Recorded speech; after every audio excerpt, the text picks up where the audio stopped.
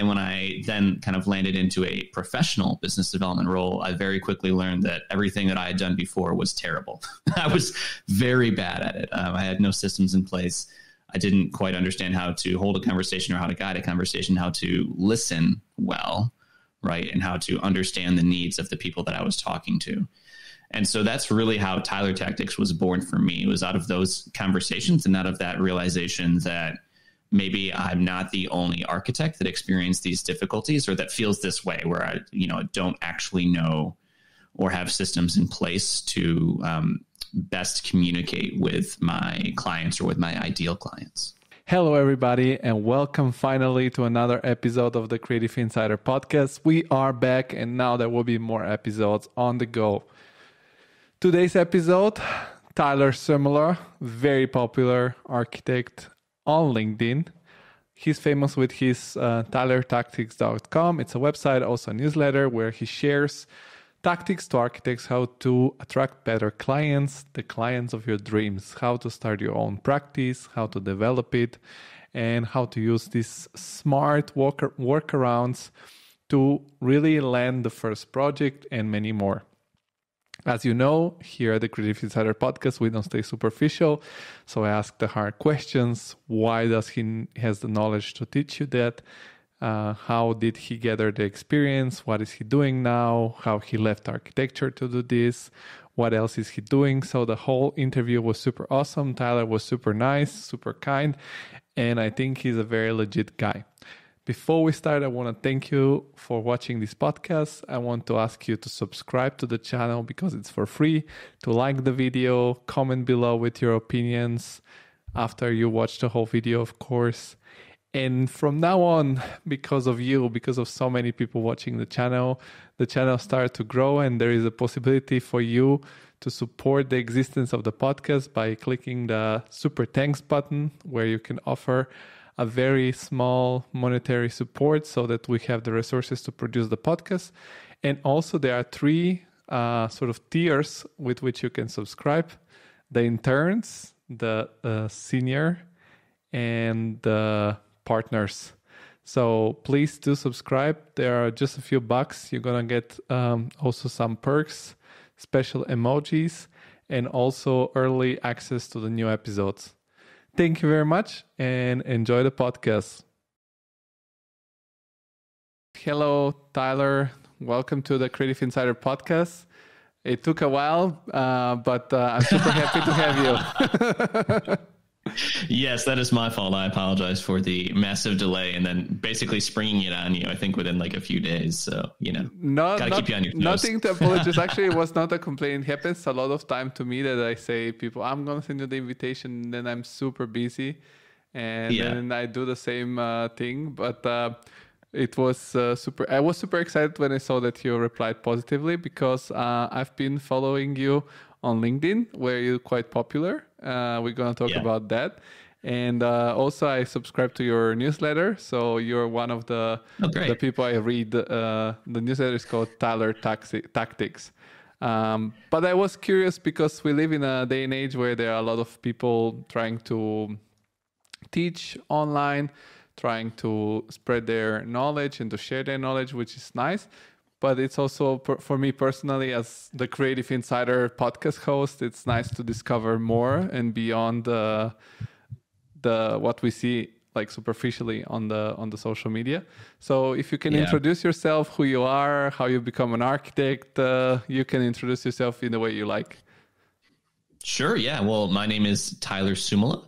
I'm trained as an architect, so I have a bachelor's of science in architecture. I have a master's in architecture. I've worked at an international firm. I've run my own design studio for a couple of years before transitioning into the tech side and the creator side, just like Georgie here.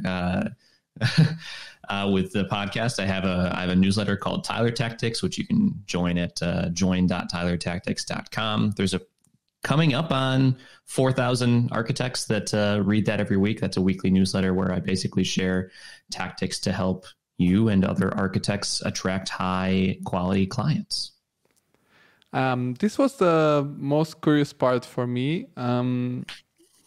I don't know what is your current situation. Do you have your own architecture office or architecture practice?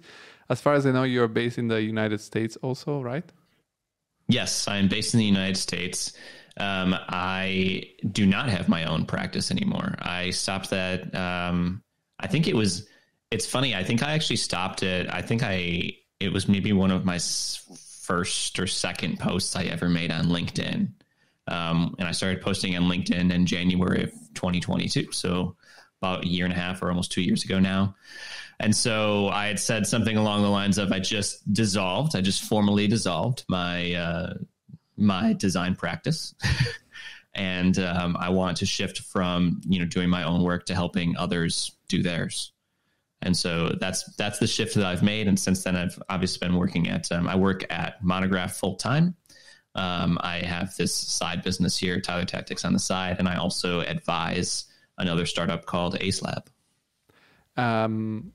How did you come up with the idea of closing your own practice and start helping others develop their better clientele, let's just say so?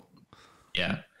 I think I'm always chasing fulfillment. I don't like chasing passion. I think passion is that's like a tougher word. It's a tougher thing to chase because it doesn't always necessarily, I don't think it always leads you to where you want to end up. Yeah, that's true. We've all chased passion many times before, I think probably, and it has mixed results.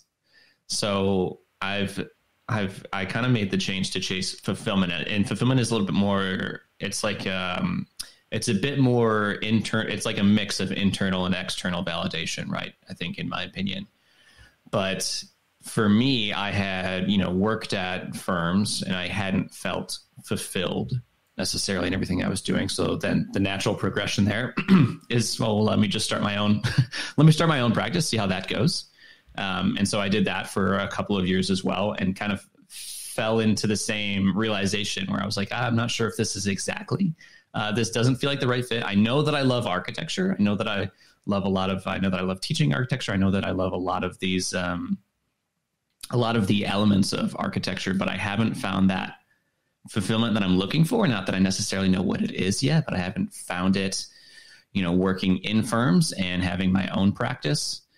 So that's when I started looking for alternative ways that I could continue to use my background in architecture in different ways, right? So that's when I started looking at the tech side and made a relatively aggressive jump, right, from running my own running my own design studio, basically into an entry-level business development position, and have moved up from there since then. And so I started posting on LinkedIn as a result of that, right? It was kind of like, I feel as though I'm learning a lot. I think posting my own feelings and experience could be helpful, along that line, at least for me. I mean, if anything, I'm speaking into a void, but at least I'm learning. I'm learning the things that I'm putting out into the world.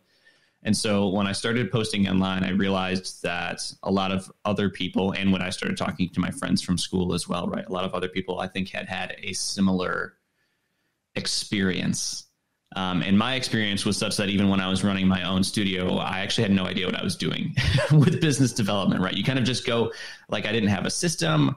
I basically went into everything just like free flowing, like, all right, I'll have a conversation with you. I hope that this tends to work out, right?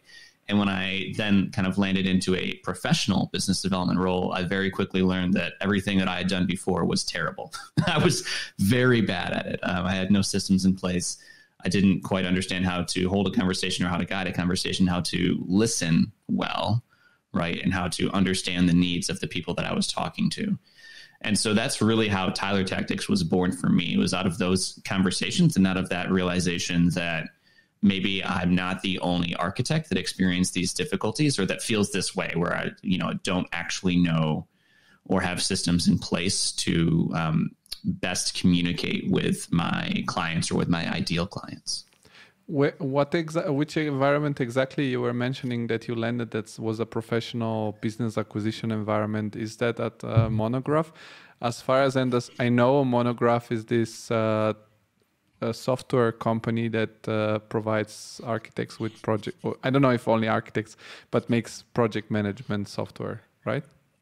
Yeah, it's basically a performance management platform for architects and engineers. So helping them manage things along with projects and finances and staffing and things like that. So it was at Monograph, which was great because it's kind of this like meta thing, right? Where I'm an ex-architect then speaking to thousands of architects like over the time frame now, right? Understanding their challenges and what challenges they're having in their practice, and learning a lot about the industry in that way as well. But yeah, that was the role. So the role was to like basically speak to architects and eventually pitch them the software, right? I mean, as far as I understand, this is the business acquisition. So this was your first step sort of out of the traditional architecture. Yes. Yeah. On the tech side, they do things like a little bit differently, right? So they typically have a sales development position, which is essentially the person that's meant to do the cold outreach or warm outreach, cold or warm outreach, that's meant to understand whether a person or a firm or a client is a good potential fit for the service. And then there's another role that's known as more like an account executive, essentially a closer, which is the person that's meant to then nurture that relationship all the way through, dive a bit deeper into the pain points, actually show the product and how it would work within that firm. And did you like proactively decide? Did you find out some like job announcement from the software and you decided to try this out? Or how did you proactively approach them to join them? How did that happen? Yeah, so I had made, again, a pretty tough decision where I was like, all right, I know that I'm not fulfilled in this role. I want to transition into tech. I think that business development and sales is a direction that I'd like to move. I'd like to at least try it out. So I applied to a bunch of jobs, honestly. I applied to a bunch of them and had a lot of interviews just to understand what that process was like. And I actually ended up taking a job with a data analytics company in that same role for a few months. And then I was watching Monograph very closely just because, that is, it's an amazing startup. It's probably one of the more popular startups like in the architecture and engineering industry at this point right now. Right. So, and it was the same a couple of years ago. So I was watching them closely and I saw that they were beginning to hire out their sales team. So then I proactively reached out to them and asked if they were looking for the role that I was in. And it was just good timing. It was good timing. They hadn't even posted the job yet, but they said that they were getting ready to post it. So I actually became the first hire in that role at Monograph. I'm curious about something more personal, about this personal experience you have had. I'm 31 and I'm an architect in a big architecture. It's actually not only architecture practice, but I've worked in several big architecture practices. I'm based in Germany. And I hear a lot of people my age, and I guess you must be somewhere my age, maybe a little slightly younger or the same, I don't know. And I hear a lot of people that are this age, millennials particularly, that say, I don't imagine myself doing this for my whole life. As you say, there is a lot of unfulfillment. But in the same time, we architects have this really weird profession because we are like not technical, but not creative completely. We are... We care not only about the money, but we care about what we're doing. So it's a very weird thing. It's not like you go somewhere, you just do your job and you get your money and then you're happy. It just goes beyond that. And also we have this sort of like we hold to this role, to this identity. It's a little bit like the sports guy that, like, I don't know, basketball player, when they retire, they lose a little bit of their identity. How did you come up to the conclusion that you wanted to leave this? What were your pain points that were pushing you? What was making you so unfulfilled with the profession? Because I think a lot of the old school architects don't want to address this. They just go with this a little bit, suck it up. It's part of the game. The young people, the young people are always complaining and stuff like that. But I think it's not the right approach, because you're not gonna create a dialogue or create a conversation about it. So I'm curious, you as someone that took those steps, what was for you the struggle? Yeah. Well, we live in the information age, right? So I think the difference between our generation and the generations ahead of us is that we have access to more. We've had access to more information as we've like come into our careers, and with information just tends to come more options, right? So you're just more aware. You're more aware of different career opportunities. You're more aware of different options as you're coming into it. And I actually just had this conversation with someone else, and it sounds like she was probably in a similar role as you.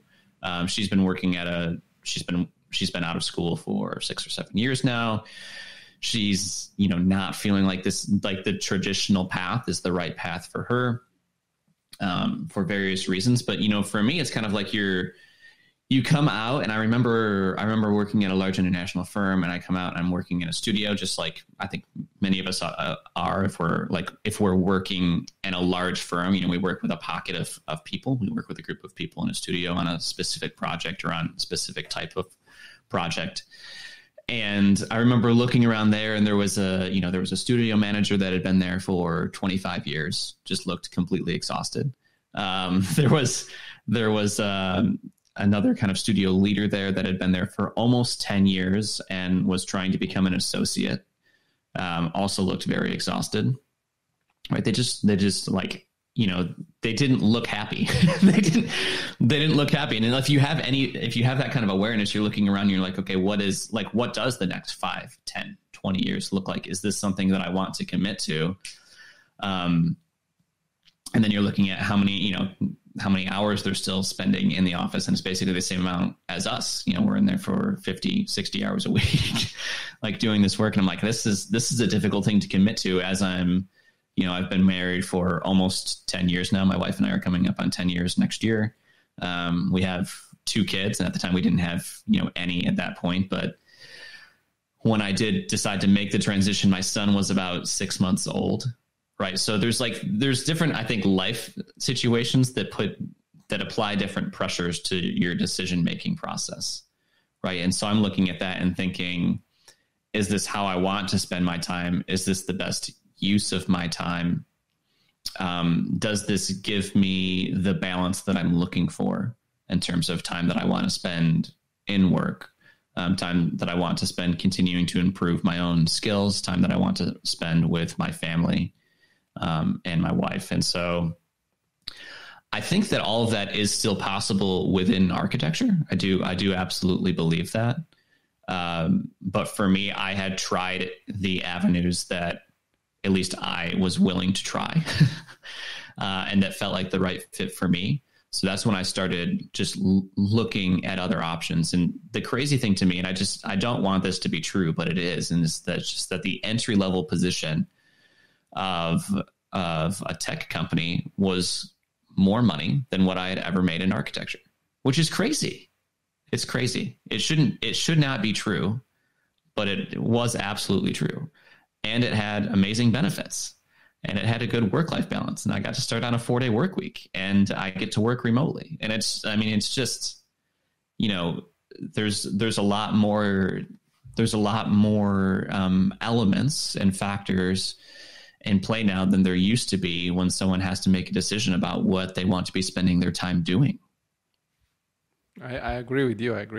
And I think also in particular in the United States, the situation is a little bit harsher because still in the EU, we have some check and balances put in place. And it differs a lot between the countries, but in Northern Europe in particular, they are very aware of the importance of a good work-life balance. And and actually, it's so stupid because I recently read a book called Stolen Focus It was about more what kind of influence social media has on us, but there was one chapter about the fact that the full-time job of today, it's more hours than the full-time job of like 30 years ago or 40 years ago. And that actually not having time to spend on things you enjoy, like your family or just a me time or just playing with your pet or cooking something or practicing sports, these things makes you less productive. So in the end of the day, you spend the time at the work, but you don't produce as much as needed for the company. And actually some companies, I think in the UK started testing the 32 hours work week. And they noticed that people were more productive because they would be sort of in a hurry to finish the work and then enjoy themselves. So this is like some counterintuitive situation, but it is the way it works. And was it the first step to try to find your happiness or fulfillment rather by going solo and like by starting your own practice? And what were the, I say always this, in the US, it's a little bit better because everybody kind of cheer for you and tell like, come on, go, you can do it. And people like, and in Europe, it's rather like, you're so stupid. Why are you doing this? You're gonna for sure go bankrupt or stuff like that. So this is the mentality here. Like we are very, very conservative. So how was that experience for you? Yeah.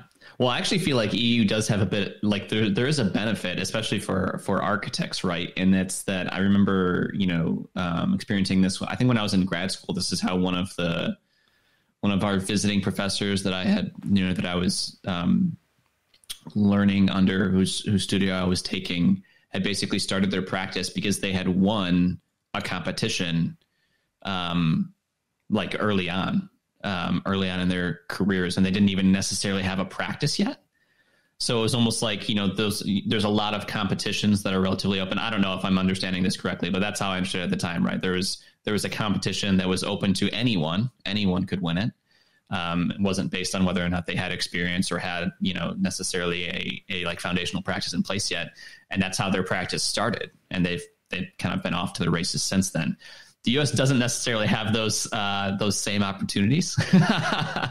So when you're making the jump, you usually have to rely on personal connections, personal networking in some way. Like it's either like a family member needs a new home or something like that. And you're like, well, I guess now's the time. Let's make the jump. Or something just kind of haphazardly falls in your lap. And you're like, all right, well, I guess, now is the time. Now is the time to make the effort. For me, I actually had a friend that had started a practice back near my hometown. And my wife and I, were thinking about having kids. And so we were living in Chicago, and we decided to move back to our hometown. This was like right before COVID too, which is, we get into a position where we're essentially, locked in place for 2 years. But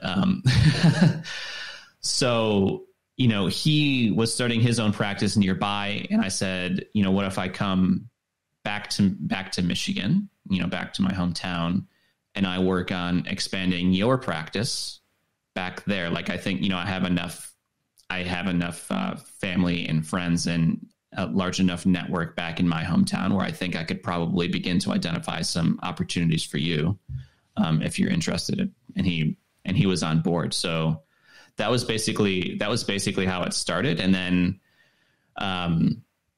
rather than working directly for him, I just ended up starting my own practice so I could do my own projects on the side, and then also, work with him on a lot of the larger projects. And that's essentially what happened. And did you have any doubts about this? Did you have like, some sort of anxiety to leave this maybe more international company in a bigger city as Chicago? Also, I don't know if you did it after COVID started or just accidentally shortly before. So it kind of was okay. Accidentally short before, yeah. So you're like, okay, that's great to be out of the big city during the pandemic. Yes. But did you have any a little bit of anxiety or some fears of doing this jump, or it was like kind of like a very calculated risk? I don't know if I would call it a calculated risk. I don't know. Everything is kind of evaluated differently. You know, you're in a different life situation. At the time, it was just my wife and I, right? We didn't have any kids. We didn't have anything necessarily that we had to report to in a certain way. And my wife did have a job that she was maintaining at the same time. So that was a little bit of a safety net, and they were allowing her to go remote. So that gave us a little bit of a safety net to make that decision. But the thing is, like, even working at a large international firm in a city, like, I wasn't making that much money. So I was like, okay, can I match, at a minimum, can I match what I'm earning now just by doing my own thing and having a little bit more control over my time? And I was able to do that. And so I think, you know, you have to look at things a little bit differently. It's like, you know, I think understanding risk, you have to understand what is actually at risk, right? Or, I mean, are you at, you know, should you do it with absolutely zero money in the bank? No, I don't think that's a good idea at all. Should you do it without being anywhere near family and you're kind of just out in the middle of nowhere and you don't have anyone that could potentially support you if something goes wrong? No, I don't think that you should do that. But if you have a support net, you know, financially, whether that's a partner or whether that's family, and you have you have some kind of plan in place, some kind of idea, some kind of opportunity to at least start off and ignite and be a catalyst for that decision, then I think, for me at least, I'm okay with making that jump.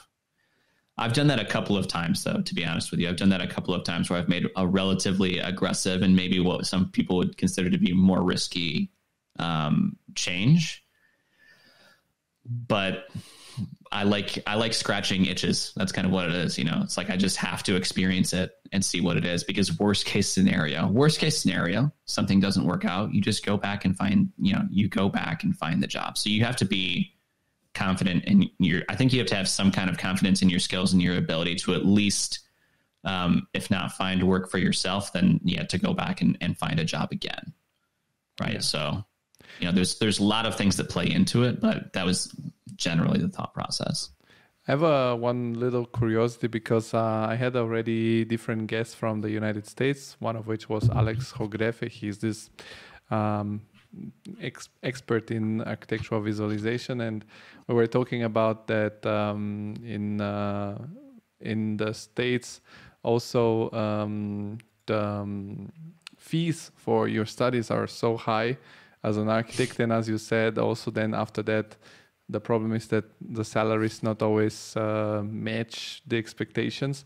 Did you have also the issue of having to pay back some of your tuition fees, or you're not in that situation? Because I know this is a big issue in the States.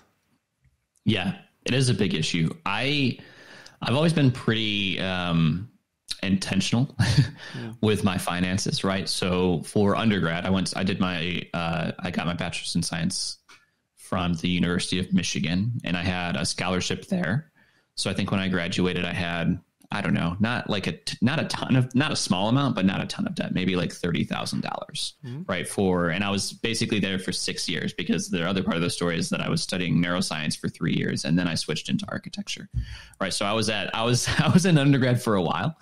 And so it wasn't a massive amount of debt, at least for that time. And then, you know, when my wife and I got married, we combined our debt. And so we actually went into grad school, and I said, I only want to go to grad school if it's financially reasonable. So I knew that I needed to get scholarship opportunities. So I had applied to a lot of to 4 different programs, and I got into all of them. And I didn't actually necessarily go with the one that offered me the most money. I went with the one that seemed like the right fit, which happened to be Princeton, and Princeton also gave a pretty generous scholarship at the time as well. And while I was a grad student at Princeton, I also taught as like a graduate student instructor, which pays pretty well there. So basically, grad school I paid for through the scholarship and through teaching, right? So that ended up like paying for it in real time. And then at the same time, my wife was actually working full time, and we were aggressively paying off our debt while I was in grad school, and basically putting all of our extra money towards that, to the point where I think it was a year, maybe not even a year, like 6 months. 6 months after I graduated from grad school, we were debt free. We paid off all of our school debt. So, I don't know. There's different ways to do it. I don't like debt. At least I didn't like academic debt. I didn't like feeling like that was holding us back in some way. So we did make the decision together to kind of aggressively pay that off. And I'm really happy that we did that now, right? Because that was like 6 years ago, and we haven't had to think about it since then. So it's definitely a challenge, though. I didn't pay for it with, we didn't pay for it with family money or anything like that. It was scholarships, and it was, I think, just aggressive financial decision making. Yeah, that's one way. And to go back to your development of your skills that brought you to starting the Tyler Tactics, I was wondering, you mentioned how you jumped into your own practice together with your friend in your hometown, where you have a big network, and now you do all these different suggestions or tips for people to help them. Is there because everything started, I really like to have you on the podcast, because I'm doing a series where I mainly interview founders. Everything started because I got this book here. It's called How to Win Work. Yes. And I read it, and I was like, okay, a lot of people write these nice books with sort of self-help books. I don't know if it's a self-help. It's more like it's actually like a technical book about how to win work as an architect. And I interviewed many architects that started also big successful practices, and I asked them how they did it, what were the beginnings.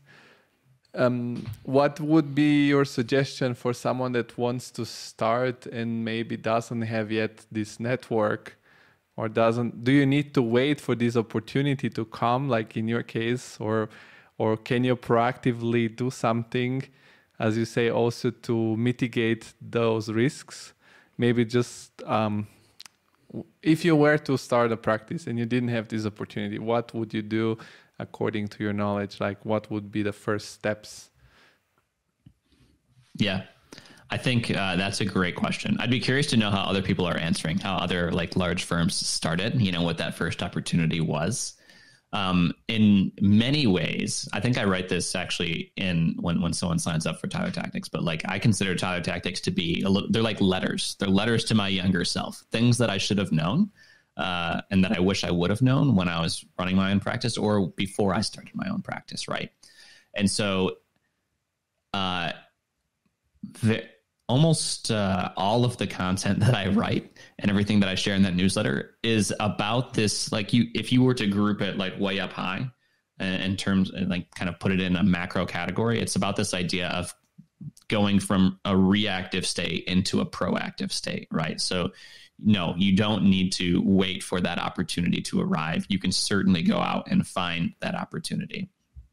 And so if I was starting without any kind of network, the first thing that I would do is identify the categories of work that I think I can execute best, right? So that might be residential projects or commercial projects or kitchen renovations, or whatever it is, literally whatever it is. I'd identify what those projects are. And then I would begin putting together a list of potential clients that might need those services. So if you're looking at businesses, you might be looking at public directories to kind of understand this. If you're looking at residential projects, you might actually be driving around to find homes or plots of land, or looking at public directories to see who recently bought plots of land, right? So there's different very much so proactive activities that you can take to just begin building a list of potential clients. And the idea of doing that little bit of research beforehand is just so that you're not just going out there completely cold. these are, these could legitimately be projects or future, or relationships that can develop into projects into the future. And then after that, I would begin reaching out to these people, whether that's through phone calls, which architects tend to be much less comfortable with, or through sending emails or direct messages. I personally think that picking up the phone and calling someone is definitely the most effective way and the fastest way to get these relationships started and begin to understand your market better. But if it's more comfortable for you to just start with sending emails first, then you can do that as well. But it's quite literally, it can be as simple as just saying that you've noticed something and you're curious if they're interested in exploring a project with you, or what that, looks like. And another opportunity, again, depending on the type of work that you do, is to reach out to the companies that are actually executing the work. And by that, I mean like the general contractors. And that's actually something that I did. So when I started my practice, even though it began through the first project that we had actually began through, it was a connection that, like, my father-in-law knew someone who knew someone who knew someone that might need work. That was essentially how that began. So it was multiple levels down. Mm-hmm. But after that, what I actually ended up doing was that I put together a list of the general contractors in my area, specifically ones that were doing like residential work. And I began picking up the phone and calling them and asking them if they were working with an architect, what they felt about the architects that they were working with, and if they would be open to exploring, working with other architects. Because again, depending on your market, my hometown is it's like a small town. It's suburban, if not urban, a little bit, right? So when people think about building a home or doing a home renovation, they don't think architect first. They think builder. Or contractor first. So sometimes they go to them first, and then those contractors and builders actually need to find an architect to work with to help them execute that project. And so that's why I had gone down that route as well. So I think there's lots of opportunities, but you do have to proactively, be able to do a little bit of research, put together those lists, and, just pick up the phone or send an email and begin reaching out to people until one of them lands. You're going to hear no a lot. And that's okay. That's part of the process. You're going to continue hearing no for the rest of your life a lot. The majority of the time you're going to hear no. With what kind of portfolio can you start doing this? Can you do it like the startup way before there is even a portfolio? Or should you make a little bit like a portfolio, a little brochure that explains your services? Or could you do it as a sort of like, when you do just a test where you just say, I'm this person, I can do this. I will be up to speed in the next 2 months. I just wanted to check on you and let you know that in 2 months I'll have my company or something like that. So what would be for you in your case the approach? Yeah, I think it depends. It depends on a lot. It depends on I think it depends on the market that you're pursuing and the type of work that you want to do. But I do think a lot of people fall into that concern where they're like, I don't have a portfolio for that work, so therefore I can't pursue it. I don't personally believe that.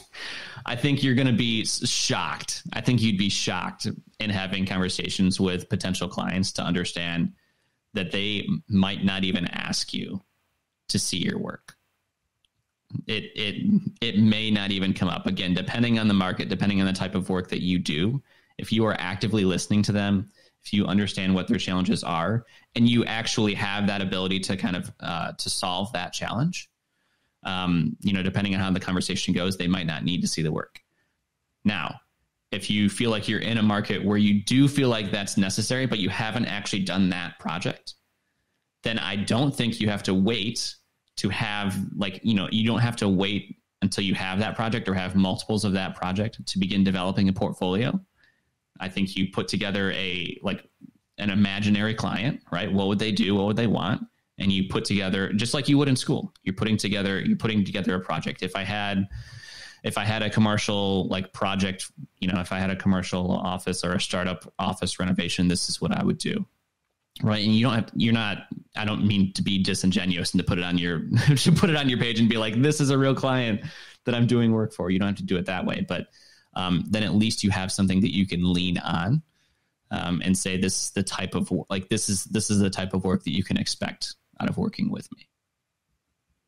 I see. How did you guys start it when you were starting your practice?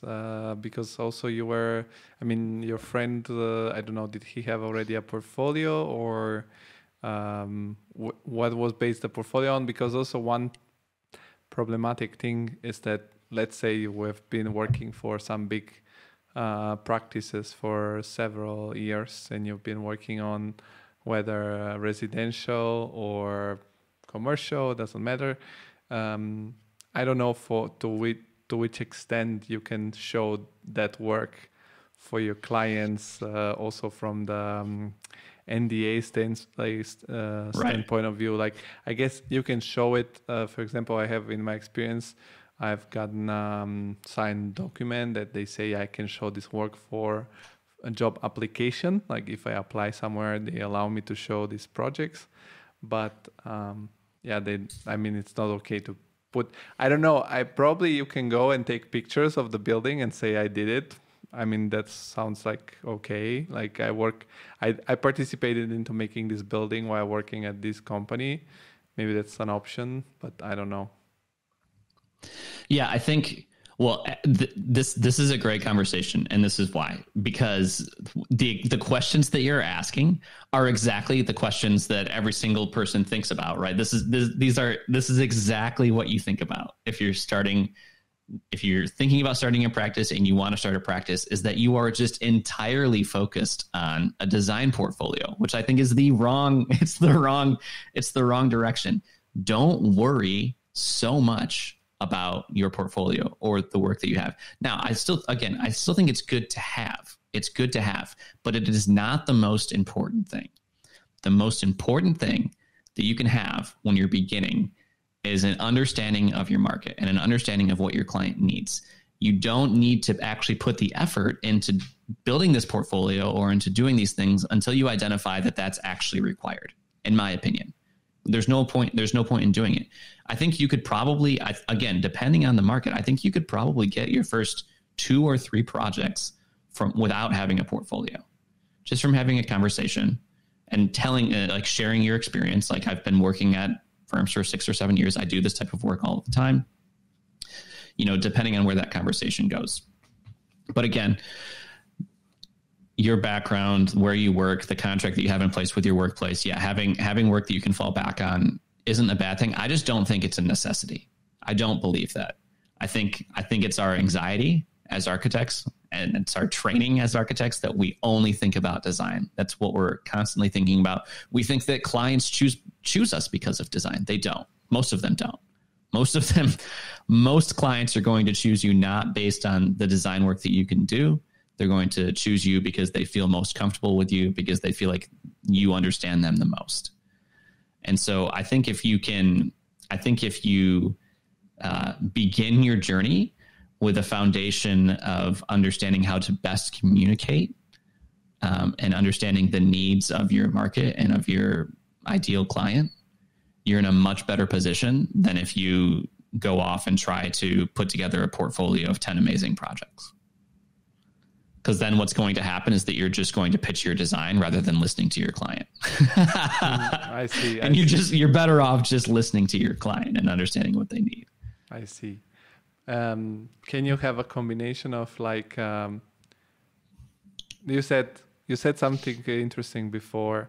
You said which projects you can deliver at your best and who are the clients. Like, this is the first thing you should think about. But let's say I want to rather focus, because it's all about fulfillment, right? So maybe I can deliver best designing kitchen for houses, but this is going to be something that makes me miserable. But what would make me happy would be to design, I don't know, sustainable extension of existing buildings, or something that's more, bigger than just getting a paycheck in the end of the year. Maybe you have just a mission also beside having the skills. can you start from there and say, I want to design this, and like then reverse engineer where maybe there is a market for this, who are the clients? Like, can you start from what would you love to do instead of what could you do? You can, yeah. I think it's dependent upon how much friction you want to work with or work against, I guess would be the way to think about that, right? So there's a lot of, this is actually kind of similar to this conversation we were having earlier about how to make a career transition if you want to, right? And this is so there's two ways to do it, and both of them involve friction. It's just whether you want more friction or less friction, and whether you need to make this change right now, or whether you have time to make it over, whether you're okay with kind of merging into it. Mm-hmm. Right. And so if you need to make this change now, if you are aggressively I just need to start my own practice, I need to get out of here, it's time to jump, I think it's better to go less friction, right? Find the thing that you can execute the best, because it's going to be the easiest for you to begin executing on. And it's going to give you at least a foundation of, let's say, like a financial foundation that you can begin working off of.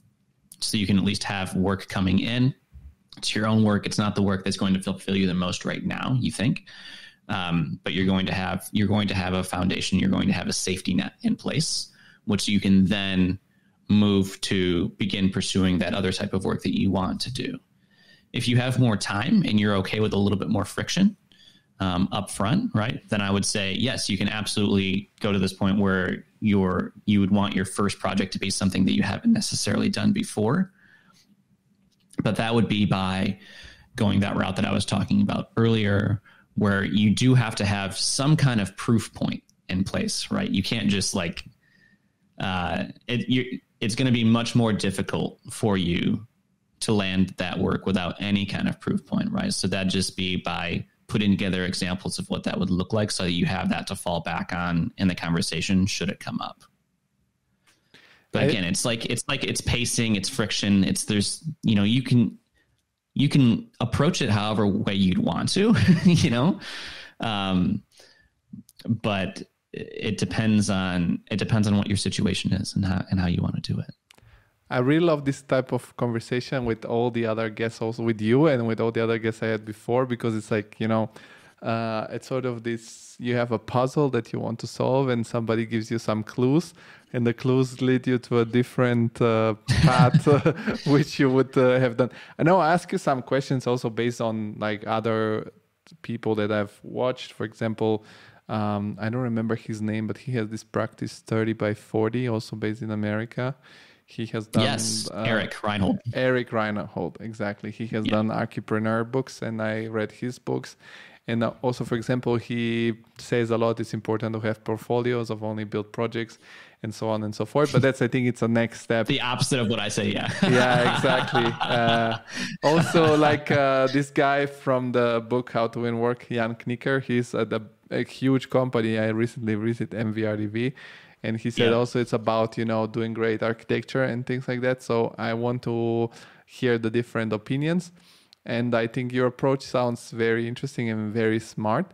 But I'm curious, you said when you went with your friend to start this practice and build it up, you, after a while, discovered that you didn't really know how to do things and how you were doing things. And did you get your training once you move in the tech industry about sales maybe? And then the principles you learned there, you reversed applied to architecture? Or where did you get your skills? And I'm also curious because I have been digging into this topic a little bit, and then it comes so many side knowledge that you have to have, like, I don't know, I can think about contracts. I can think about when you do your call, how you speak, how you deliver, how you don't sound like a scammer. So where did you gather all this knowledge, and how did you apply it to architecture in particular? Yes, it's the former, right? So I took everything that I was learning in tech and then reverse engineered that back to architecture. And I actually don't think that architecture does this enough, right? We're a very, very autonomous discipline, right? We don't like taking inspiration. We don't like pulling from other industries. We believe that everything can be solved within architecture, right? That's just generally how we think.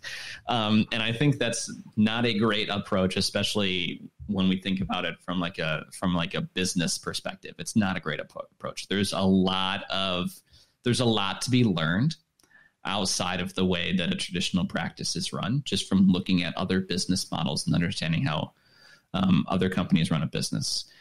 Now, sales, marketing, business development is a little bit, it's kind of like, I don't know, it's like karate, right? It doesn't change much over time. Like those processes are still the same. It's the same ideas, it's the same principles that were around 50 years ago are the same ones that are around today. They shift a little bit depending on the modes of communication, right? And there's now social media, and there's now phone calls, and there's now text, and there's email, right? So there's different ways of communicating, but the general principles are the same. And I think for me, it was really about just putting in a bunch of reps, thousands of reps, right? And having those conversations many, many times to begin to pull out what these themes are and the things that matter most when you're having conversations with potential clients.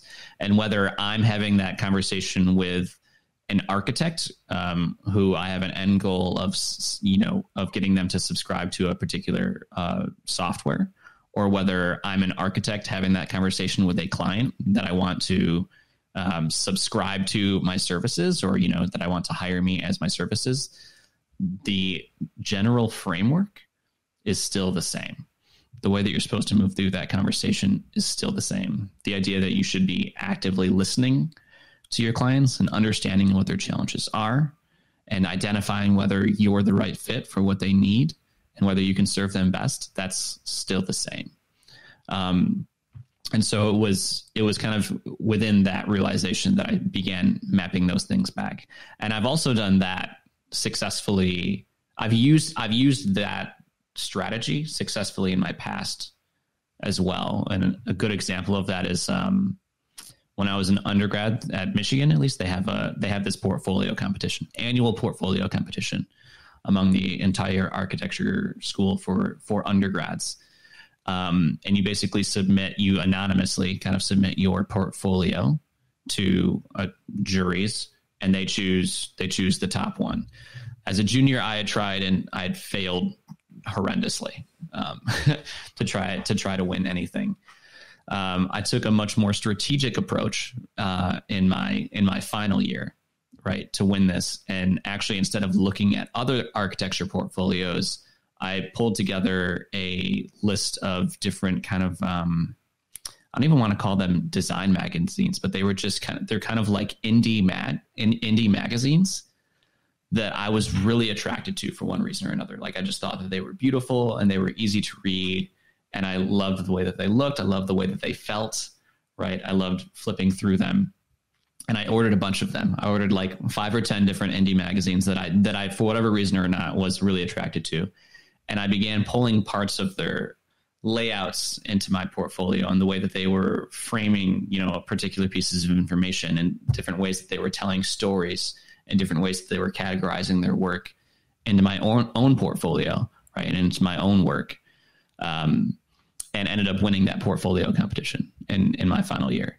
And so I just think it's really useful, right, to look outside, to look for outside inspiration and begin to understand how that can be applied within the industry.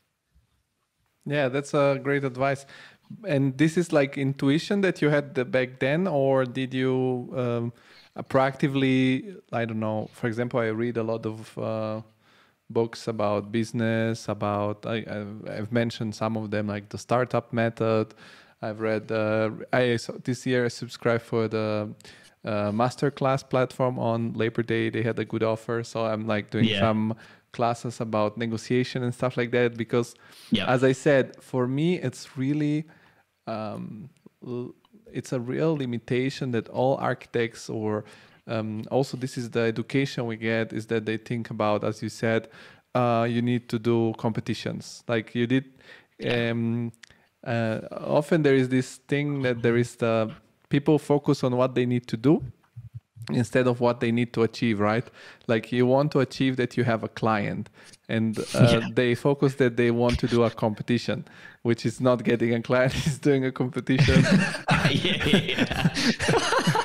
So that's why I like. That's a great example. Yeah, that's a great example. Yeah, like because you don't need a competition to get a client. That's why I ask you. Like you need a client. You don't need a competition. If somebody gives you a project and says do it, like you will be happy to do it for money instead of for free. Yes. Yes. So, but this is the education we get. I always think about it. We get taught to do a perfect work.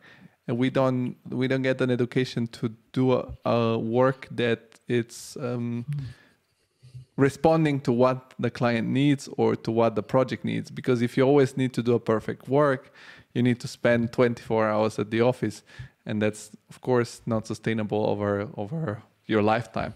So I was curious, like before when you started and when you had these first intuitions, there was no Tyler Tactics online there to read. So how did you get these intuitions, or how did you get this first, as I said, like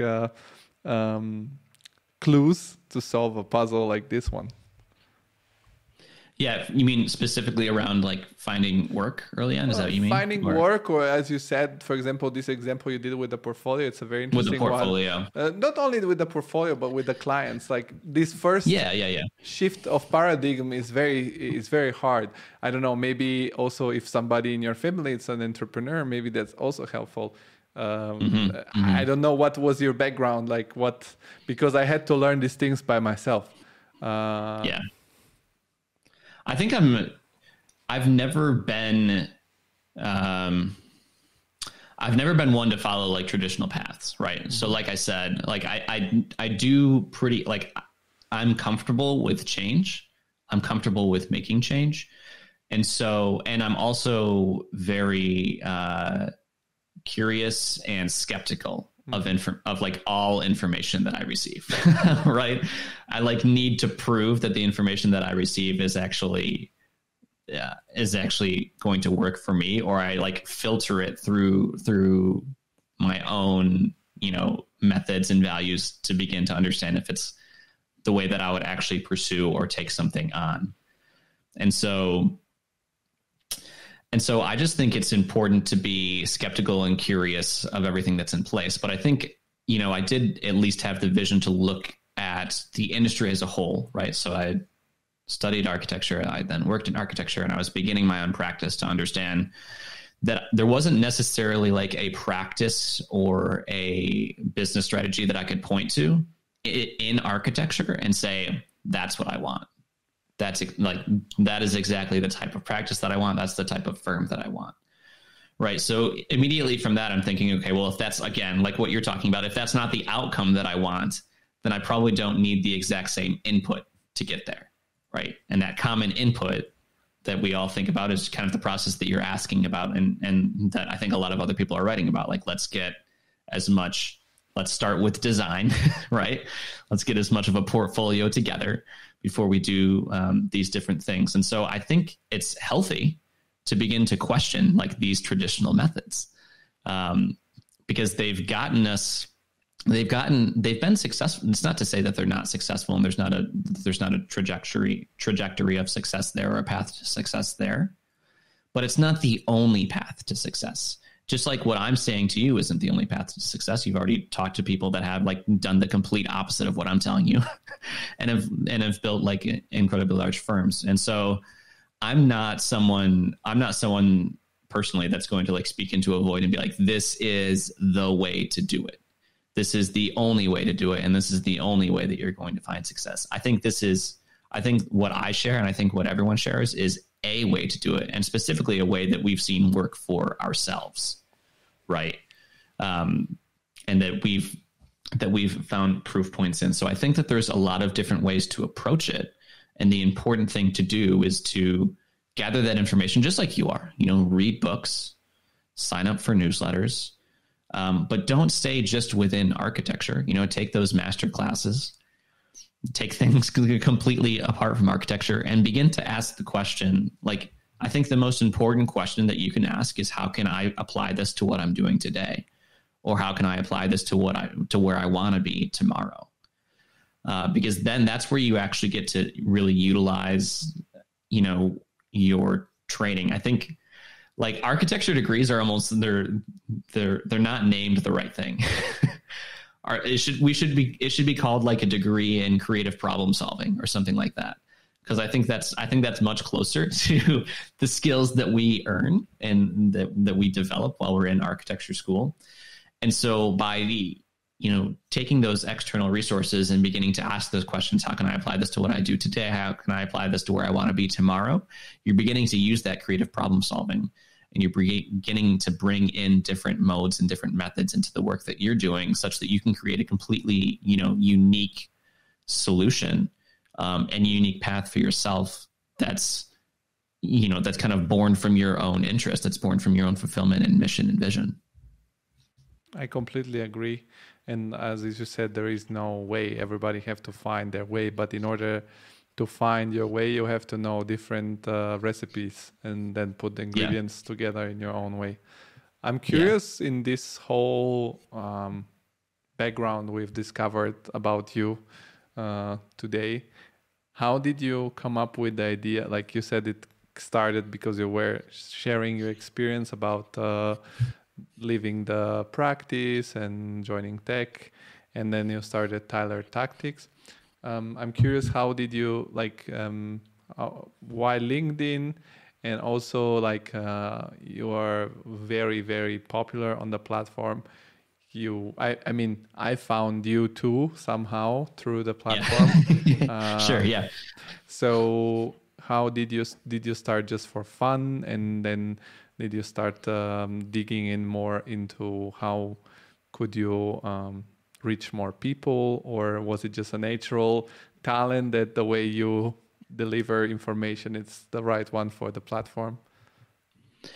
I think it's a combination of it's a little bit of a combination of all of those things, right? So I started, it was a little bit for fun. Or just out of curiosity, I wonder what happens if I start posting on LinkedIn, right? So I chose LinkedIn actually because it's a more business oriented platform. I actually don't have, I might begin opening up, Tyler Tactics profiles for other platforms. I haven't yet. I've basically been on LinkedIn for 2 years, kind of building that up, and maybe now I can take what I've learned and apply it to other platforms. I have no idea.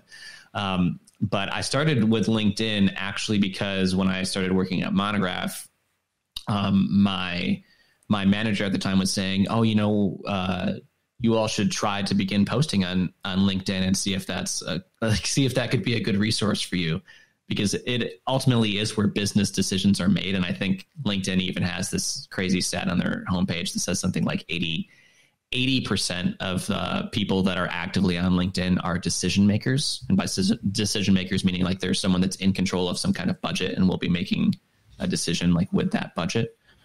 Right. So I think LinkedIn is more professionally oriented, which is great if you have a business mission in mind. Right. So that's originally why I started on LinkedIn. And then I kind of approached it, I'd say pretty strategically, right? So I looked at people that were already doing well on LinkedIn, and I looked at people that were doing well on Twitter as well, because Twitter is kind of easier to search. Can you make some examples of those people that you started looking at? Like Justin Welsh, right? Justin Welsh is someone that does really well on LinkedIn. If you don't know who that is, he actually has a LinkedIn course, which I ended up taking just before I started posting on LinkedIn. That I would recommend. It's very good. And then if you're looking on Twitter, Justin Welsh is actually doing really well on Twitter as well. But it's not so important. I don't think the specific examples are important, because what you should do is you should jump onto LinkedIn, and you should jump on to Twitter, and you can jump onto Instagram, and just see, as you're scrolling, which which posts are capturing your attention, right? That's the first thing, is like, what's capturing my attention? And then the next thing is, why is that capturing my attention? And then how is it capturing my attention, right? And so you do have to like kind of strategically analyze this work. And so I did kind of start there. I said, who is already doing this well? And what can I learn from what they're doing? And so I began understanding the best ways to kind of format your ideas, right, on LinkedIn. And there's a lot of mistakes around people kind of just like having an idea and then just posting a giant paragraph about it, which just isn't easy to consume or to scan or anything like that, right? So what they're saying might actually be incredible. It might be very valuable, but no one's going to read it because it's not easy to scan or it's not broken down in a way that's easy to consume, right? So what you're saying is just as important as how it's being presented when it comes to social media. And so for me, I began to kind of test different modes. You know, I have carousels that I use now, and I have only text posts, and I have just single image posts, and I've tried videos. And so, you know, it's a combination of consistency. It's a combination of testing. It's a combination of then analyzing and then just repeating that process over and over and over. If you actually like want to like grow, you know, if that's your goal.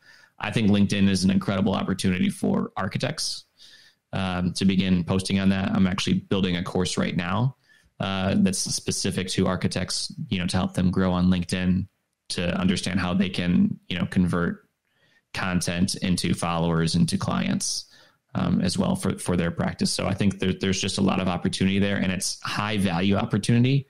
I think it's higher value, it's higher intent than what you're going to get on other platforms like Instagram or TikTok or Twitter, where people are more like casually browsing. But LinkedIn, people are generally there for business purposes, right? They want to become better at something, or they might be like using LinkedIn to specifically look for an architect, for example. Mm-hmm. And in your experience, like, for example, how often do you post on LinkedIn? And also the difficulties I have, for example, personally, as someone that can relate to content creation, is that it's difficult to come up always with something smart. And it's also difficult to overcome your imposters. I suffer imposter syndrome sometimes, where I think, I don't know, isn't it douchey to write this thing now, or am I the right person, or do I have the background to post this? And then sometimes to overcome it, I just think, okay, worst case scenario, not gonna perform well, or can delete it and stuff like that. Right. How do you approach this? How often do you post? How do you come up with ideas? Do you pre-plan all your posts for a while? How do you do? Also, you have very nice layouts for your posts. So what kind of tools do you use? All this process on making actually the posts? Yeah, I post once a day. Every morning at 8:06 Eastern time, AM. It's what time my posts always go out. I use Canva to create like any designed post, although I really don't recommend that you start with that. And this is part of these are part of the things that I plan on, diving really deep into in the LinkedIn course. But because it does take a lot, this is another common mistake that I see. People begin posting on LinkedIn and they start right with like creating very elaborate posts, like poster images or carousels that are pretty well designed. And you can tell like it took someone a long time, but actually doesn't get any engagement. Right. And so I don't think that you should start there. I think that you should probably just start with like text-based posts, because then at least you're beginning to understand what ideas people are most attracted to. And then once you understand what those ideas are, then you can begin like putting in more time and effort into creating, image posts or carousel posts or things like that. But I don't see any point in putting in like the effort, the additional effort required to do those things until you understand what's working and what isn't. I use content I use a strategy called a content matrix, which actually, if you sign up for Tyler Tactics, you can access immediately. Let me pull it up really quick while I'm on this call with you, to tell you exactly which one to look at. So I've been doing this for over a year. Tyler Tactics number 38, and I'll send this to you after we get off this call too, so you can have it. But I use what's called a content matrix to generate endless ideas. Literally, there's endless ideas that can be created from it. This is where I come whenever I kind of whenever my scheduled posts are beginning to run out, I return back to my content matrix and I begin generating ideas for content again. I use the same thing to create like newsletter content a lot as well. But I think it's also important to have an easy way to capture your ideas when they come to mind. So I use Notion to do that, right? If I ever have an idea that comes to mind, I can pull up Notion, or I can send something to Notion so that I can keep it there for later and return to it when I am like ready to begin generating ideas again. And do you do all your posts like in a batch way of working? Like, for example, let's say you sit on a Saturday and you make 10 posts and then you're good to go for a while. Or do you do a little bit every day? When do you do it? Because, I mean, you work, you have a family. So this is also a problem that everyone has. Yeah.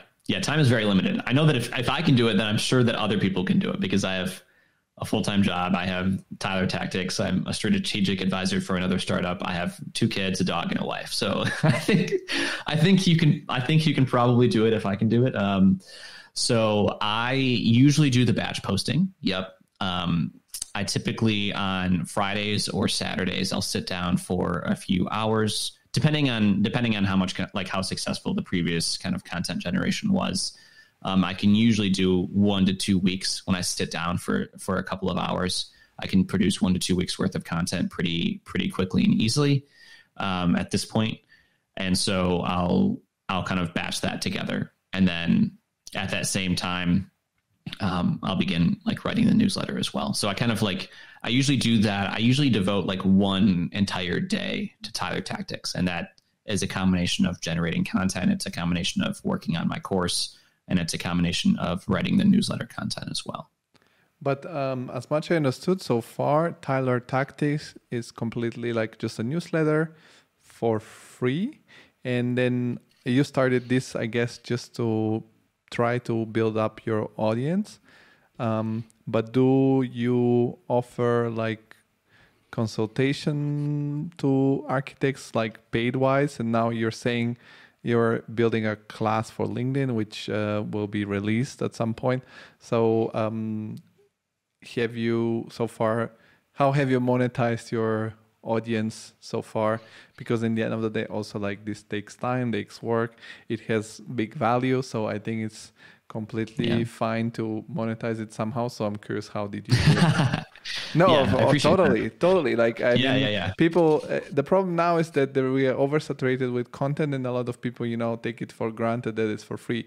But I think that the future of quality content is exactly this decentralized system that it's being generated now through all the platforms offering the option for the audience to sponsor you, or Patreon or Substack, because the traditional media are suffering because they are dependent on sponsors and they do a lot of this clickbait stuff. Also, like if you open an architecture magazine, probably 50% of the pages are commercials of ads, furniture, I don't know, sockets, stuff like that. So if you really want to have something valuable, you need to go to one creator that actually does this for you, and you have to pay for it if you want to have quality stuff. Otherwise, you can stay with the traditional things. So I'm curious how you planning, or you've already done. Yeah, I think, when I started the newsletter, I didn't necessarily come into it with any, I didn't come into it with a clear goal of exactly what I wanted to do with the future, right? I knew that I wanted to begin building an audience, because I know that an audience is extremely valuable. And I don't mean the audience that I have on LinkedIn, which is great. It's great to have 23,000 followers and people that that follow me on LinkedIn, but I don't technically own that audience. When you have a newsletter, when you have like people that are subscribing to your newsletter, people that subscribe to your channel or something, then you have more influence upon them, right? And I think a newsletter specifically, or a subscriber list is the most valuable thing you can have. It's far more valuable to me than like my LinkedIn followers or something like that, because I have a direct line of communication to those people, right, within their inbox. So that's originally why I started it. And now I think of it more as like a long-term goal, as really becoming this educational resource for architects, almost like a media resource for architects. So I'm beginning, slowly but surely to build this out. And the reason why I'm comfortable with the pace that I'm moving at is because I do have this, I have a job that I love at Monograph, right? And I enjoy doing that. And so because of that, I can kind of like take my time building these things out. Otherwise, I think I would probably be doing it a lot faster, but there's not enough time in the day for me to do that. So my long-term goal with Tyler Tactics is to continue giving value for free. I think that's what you have to do to grow. I think I do believe in that, providing value for free. And the reason why I think it's actually okay to provide value for free is that it's still, there's still a very low conversion rate for people that are actually executing on that value that I'm giving out for free. Right. So you can have if you look back at, I think I just sent this morning my 56th tactic. And when you sign up for Tyler Tactics, you get free access to all of those other 56 tactics. Right. I'm very confident, extremely confident at this point, that if someone were to go through and read all of those past newsletters and actually take the steps that are recommended in those newsletters to improve whatever their processes are in their practice, then they could significantly improve their business, significantly improve their ability to attract high quality clients. Like just, they could maybe even double their business. Like I feel very confident in that, because I know that the value that's provided there is very good. I don't necessarily think that they will. I don't think that because then there's the whole strategy of like execution, which usually sometimes does require, what you're talking about, either a consultant or an advisor that's there for accountability purposes and to answer those questions that are very specific to your situation. Right. So that's why I'm okay with giving value away for free in order to grow the audience. And that's why I plan to, dive deeper into specific situations and provide specific examples and open up opportunities for working with me one-on-one in different ways, or for me to help you win a project, or for me to help you, help your business development process and system become more efficient in different ways. So that's where, beginning to build out these courses. I also offer some, specific things that's like, I'll help you increase your conversion rate on your website. Just by, you send me your website, I'm going to send you 5 ways that you can increase your conversions today. Right. So I begin offering different services around the needs of my audience, and I ask them questions on every, you see the polls that I post on every newsletter, to begin to understand, what their needs are, what their challenges are. And then I have conversations with you and with other people in my audience frequently, right, to begin to understand what challenges they're facing as well. And then map that back into the newsletter, map that back into my ideas for what I want to do for products. But the way that I have sustained it monetarily over the past year is because I have found great sponsors. And I'm very guarded with the sponsors for Tyler Tactics, because I want them to actually align and provide value to the readers, because I'm with you 1000%. Right. Who are the sponsors, if you can mention some?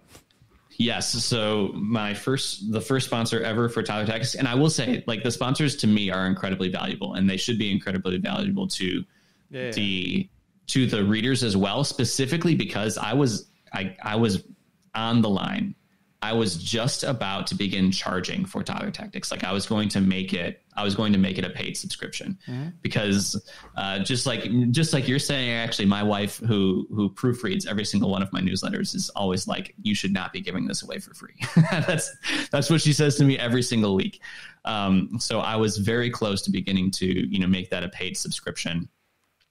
And then I began reaching out to potential sponsors to see if they'd be willing to fully support it. And so I had, that has turned out to be successful for me, which has kept the newsletter free. And that is the entire reason, or because without it, then it just wouldn't be sustainable for me to continue doing it. I can tell you that the sponsor right now is Rayon, right? And Rayon is incredible. They're basically a kind of a mix between BIM and CAD, and they help you produce beautiful floor plans. And it's really nice because I don't know if anyone else kind of has gone into that same boat before, where they're beginning to draw floor plans, and then you're looking for different blocks that you can use, or you're just like you're drawing your own pieces of furniture, or you're drawing your own piano or whatever in the floor plan. They already have a large library, and they can produce beautiful floor plans that you can put on your website very quickly. And I was actually speaking with the founder, Stan, over the summer when he was showing it. Like he gave me like a live demo of it in person. And I think within like 2 minutes, he made like a really beautiful floor plan. And I was like, wow, that's incredible. How quickly you can do that. So Rayon was the first one, or sorry, Rayon is the current sponsor. Right. And there's been other sponsors in the past that there's different sponsorship opportunities, but I typically kind of package them as like monthly or quarterly packages where they can have exposure to my newsletter and my LinkedIn following for different periods of time. No, this definitely sounds great. I mean, also it's as you said, it's for the sponsors is better because you curate who is the sponsor. In the meanwhile, if you go to one of those big platforms, you get all kind of commercials, and I don't think every single one is checked. Yes, it's important. It's important to me that the sponsors that are actually using it and who I'm going to be promoting is something that I've seen, witnessed, can attest to in some way, to being valuable to architects. Because if not, then obviously I lose the trust of my audience, which is very valuable to me. And I think there's also a reason why in Arcle was the first sponsor, and they're also they're a tool that's very helpful for kind of getting your conceptual design out, right? So they're kind of a collaborative 3D design, like a mix between Rhino and BIM and Revit, kind of all in one, where you can quickly put together boards and put together design concepts within the platform, and a web-based platform, rather than being something that's like something like Revit, where you can't really easily be in there all at the same time, right? It's always a little bit of an issue. So Arcle is another great one, but yeah, it's important for me to maintain that trust with my audience, right? To actually be providing them valuable like tools or resources that I know that I would actually want to use as well if I was running my own practice. But that's why I also keep that sponsorship spot in my newsletter like relatively small. I don't want it to take up a lot of space. I want to present that value, like that valuable resource and that valuable tool up front in a few sentences. And then I want to spend basically, 1,000 words giving them a very valuable tactic that they can begin using. I have a question that might be a little bit uncomfortable. I don't know. I'll try. And it's a thing that I've been considering lately, because I have many now former guests of the show that became my friends. I know a lot of people. And this is a characteristic of our generation, is that most of the things that are started by millennials are some sort of courses or spreading their knowledge, which is totally fine. But I don't see enough people starting actual businesses that I don't think none of the people that I've invited so far has it's been a millennial that started their own architecture practice that do actual buildings. And like now also this kind of marketing is starting to get oversaturated, and you can get all kind of advices. without saying, like, as I said, I find a lot of value of your newsletter, but have you considered creating something like, I don't know, sort of a boot camp or something like it's more like where people gather with you? I don't know, maybe you do it yearly base and then maybe it's expensive. I don't know. That's fine. Just you get 5, 6, 10 people and they say, I want to start my practice or I want to grow my practice. And then you do sort of this group session, like, I don't know, the CrossFit groups where you go there and then actually you can check if somebody has lost some weight or no. That I would definitely I would need also that kind of training. But I'm with you. Yeah. But like we can do a boot camp. Yeah, we can do the CrossFit boot camp together. No, but I mean that you know what I mean, that actual, if you create a class, right? Many people might subscribe for this class, and you're gonna give them the best advices for growing their LinkedIn page, and then they won't follow them because it's nicer to watch the class instead of doing the work, probably. And I say, it's true. It's like for me, it's the same. I can watch all these classes.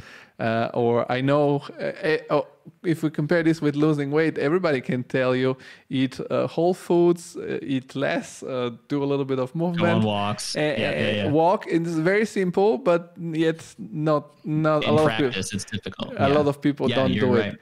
I read this concept in lately about what is it called? Cruel positivity. This is a thing that call it cruel optimism. Cruel optimism. Yeah. You're correct. Yeah. Where people tell you, like, I don't know, you want to start a business? It's so simple. You just have to read all the business books. So you have to wake up at 5, meditate, read, write, blah blah blah. And and then there is a couple of people like Jeff Bezos and Elon Musk that maybe achieve it, and all the rest of us then blame ourselves that we don't achieve it. So, like, have you considered maybe creating something that it's maybe, as I said, more premium, but then the people that actually do have to show up every week and show you, Tyler, I made, I improved the CEO of my website. I've changed the way I post stuff on LinkedIn. We've grown so much. And then if they don't do something, you actually teach them again or something. You know what I mean? Because for me, it's really valuable if somebody managed to create a course that then actually fosters 10 practices, then actually go out there and do the right architecture, do the next good project and stuff like that. Yeah. I think that's an amazing question. I love this question because I think about these things all the time. And actually I already alluded to that a little bit earlier, right? When I was saying there's a ton, tremendous free value in my newsletter archive that I know people aren't executing on, right? It's just because it's just our nature. Like if what you're saying, you're going to read it, but you're not necessarily going to do it all of the time, or you're going to pick and choose which things you're going to do. And so I think what actually you're describing is probably, that's like what we would generally refer to as a cohort, right? And that can be a cohort like in person, or it can be a virtual cohort where you're meeting for, you're meeting regularly every week or every month or something, and you're all working towards a common goal with someone that's kind of leading you through those steps and can address your specific questions individually along the way. That's absolutely something that I'm thinking about. I think about doing all the time, but I also consider myself to be very early on in Tyler Tactics and what I want to be doing. And I do want to fully commit to myself to Tyler Tactics in the future, but I have to be cognizant of my time input as well, right? So it's like a little bit of a balance, because I think what I've definitely learned in generating content is kind of that it's that same thing that I was talking to you about earlier, right? Like I think a big mistake that a lot of people make early on is they put way more effort into like their content than they have to. They put way more effort into their content by like creating overly designed carousels or poster images before they understand what their market actually needs and is attracted to. Right. And so in a similar way, I approach my business actually in the exact same way. meaning I want to make sure that if I'm going to put my effort, and a cohort is obviously a lot more active effort, right? So I want to make sure that if I'm going to put my active effort and time into something, then it is exactly what like my audience wants and needs. And it's going to solve a large issue for them. So for me, actually doing the course is a, let's say like, it's a safer step in that direction. The course goes really well. People begin responding and being like, hey, do you offer consulting for that? Do you want, can you help me grow specifically? I have these specific questions. I can map those back into the course. And I can also, like what you're saying, do a premium version of that. That's like, okay, you've done the course. Now let's do a cohort. We're going to work together for the next 3 months, and you will absolutely see, growth on your LinkedIn profile and your, client base as well. So I think there's yes, I definitely think about it. Yes, I absolutely want to do cohorts in the future. But I'm taking a more time, I'm taking a more patient approach, I would say, because I have the time to do that. So I'm taking a more patient approach first to understand exactly what my audience wants, and what they resonate with most, and what's going to help them the most before I then go out and do it. Yeah, I've asked that just because I could think about many topics that I could teach, but I want to try a different way. And that's why I'm curious, I would, as a part of your audience, I'm giving you the feedback, and maybe it's interesting for you. But I'll sell it to you first. $10,000 if you want to do it right now. No, I'm kidding. Can I pay it in the next 10 years? Yeah, there you go. $1,000 a year. All right, it's a good passive income. Good passive income. Yeah. No, I think we covered a lot of topics that surround you. I think that I know you now better personally, and I love this because it's so, in my opinion, it's very beautiful to talk to a person, and also the people who will listen, they will be part of this conversation, and they will know you better too. And I'm very thankful for your time, also especially because it's weekend, and as we know, you're now very busy. My last question to every guest is to create this sort of different pot of inspiration, where everybody can get an inspirational tip from every guest. And we are all creatives. We sometimes are in ruts or something that it's difficult to overcome. Is there some activity, some book, some place, some movie, or something that you like to do in order to get inspired and recharge your creative batteries? Yes, great question. And before I answer the question, I'll say thank you so much for being patient with me and letting me kind of jump in 3 months after you asked me into bringing me onto the podcast. And thank you for anyone that's been generous enough to give their time to both of us for this last hour and a half. And I hope that it's been valuable to you. So I'm inspired by a few different things. I would say I'm inspired by great writing. I find great writing to probably be the most inspirational, especially now, focusing so much on content creation. I think great writing is very helpful for me. And so there's a few writers that I love. George Saunders is one of them. He's a best-selling short story writer. I love his stories. I don't even know how to describe them. They're somewhere in between being realistic and unrealistic, and funny and not funny, and too close to the heart, So George Saunders is an amazing short story writer. I highly recommend his work. I love reading it just for kind of creative inspiration. Edgar Allan Poe, right? we all learned of Edgar Allan Poe in school, but we have mostly only read one of his poems. I have his whole book. I have his whole book behind me somewhere. Amazing writer. Extremely vivid and so descriptive and visual in the way that he writes. He knows how to paint a picture in an incredible way and brings you into the story and allows you to be a participant. So I find his work to be incredibly inspiring as well. And then of course, Louis Borges, right?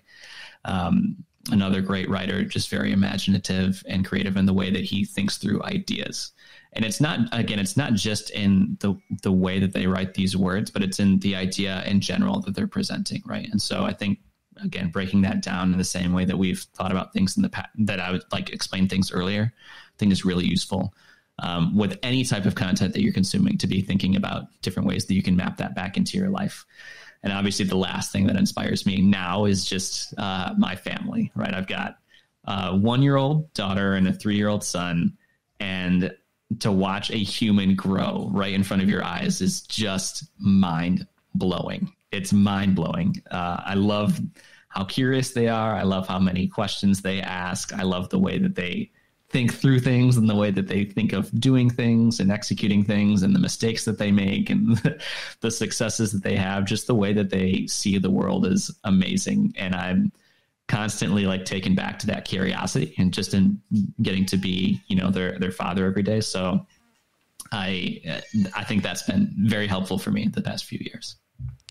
It's great to hear. I really wish you all the best. I'm really thankful to have you had on the podcast. And I always say to everyone, this is your first time on the Creative Insider, but it doesn't have to be the last time because things evolve, new things come up. So whenever there is something you want to discuss, like your next class or whatever topic you want to be talking about, the platform will be yours.